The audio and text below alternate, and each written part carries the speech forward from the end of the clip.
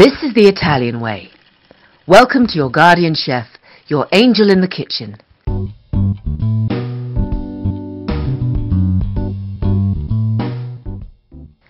Today we are making orange marmalade.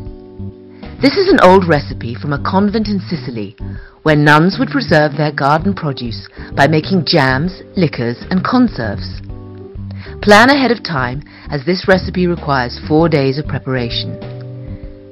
You just need bitter Seville oranges and sugar. We will calculate the amount of sugar we need once the oranges are cooked.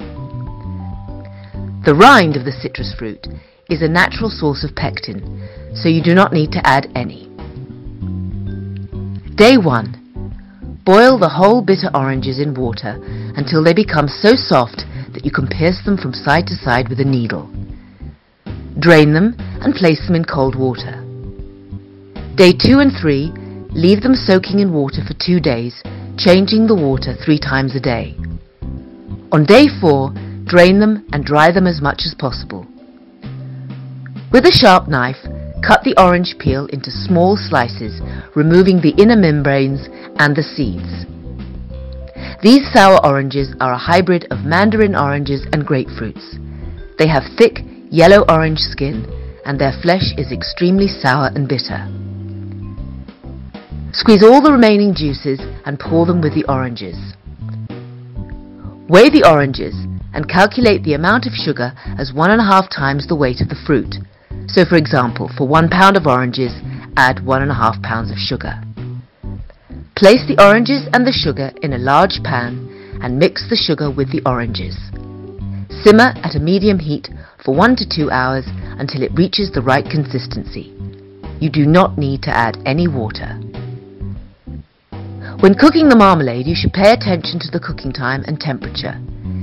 Keep an eye on the marmalade and make sure to stir occasionally to prevent sticking and scorching.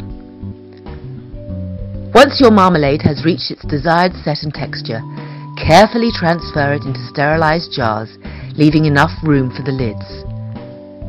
Properly seal the jars and store them in a cool, dark place.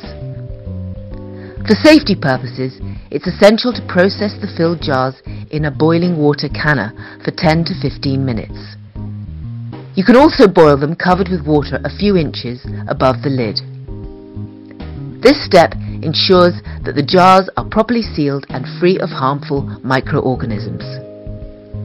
Start your day with a delicious taste of bitter orange marmalade on your morning crusty pieces of toast, or use it as a filling in pies and tarts, such as in this crostata jam recipe.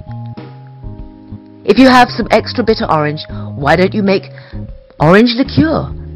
You will find the recipe in the link above. And don't forget to subscribe. I'm going to make a sauce for my barbecue.